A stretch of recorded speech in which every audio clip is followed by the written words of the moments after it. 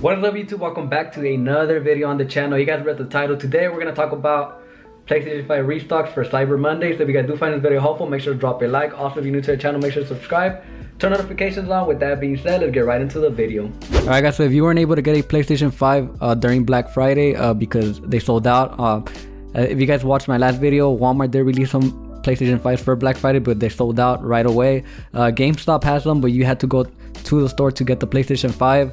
You couldn't do it online, and they didn't have that many in stock. So, you know, the only way to be able to get a PlayStation 5 from GameStop was to camp, and you know, ain't no one gonna be doing all that just for the PlayStation 5. But you know, we're gonna talk about if we're gonna have some PlayStation 5 for Cyber Monday.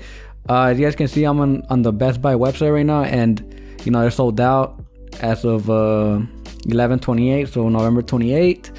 GameStop is sold out as well, you guys can see, and then Walmart, they're sold out.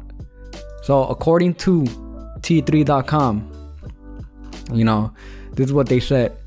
So Best Buy dropped some PlayStation 5s at the start of the week of Black Friday, and you know, they sold out.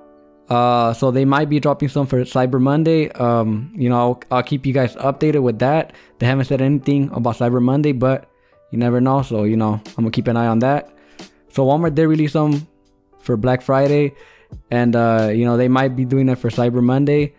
You know, they haven't said anything as well. GameStop announced it would be selling PS5s on Black Friday in stores, with each location having a minimum of 2 consoles with a limit of 1 per customer. They released a couple of Xbox Series X bundles midweek online, so don't sleep on the website either. I don't know what the heck this is. Amazon has just been low-key about the PlayStation 5, so they don't say anything about restocking. They just restock, and you know, if you happen to be on Amazon and you know, check for PS5 for the PS5, you know, it might be in stock or might not be in stock. So, you know, for Amazon, they just been low-key about it, which is I think that's pretty smart of them. Like that, you know, we don't get resellers trying to get PlayStation 5 from Amazon like they have for GameStop or Walmart, like they have for Walmart, like they have for other stores. So yeah, that's pretty much it. They haven't really said anything about, you know, the PlayStation 5 for Cyber Monday. They might not have them in stock. They might have. You guys are just gonna have to, you know, keep an eye on that.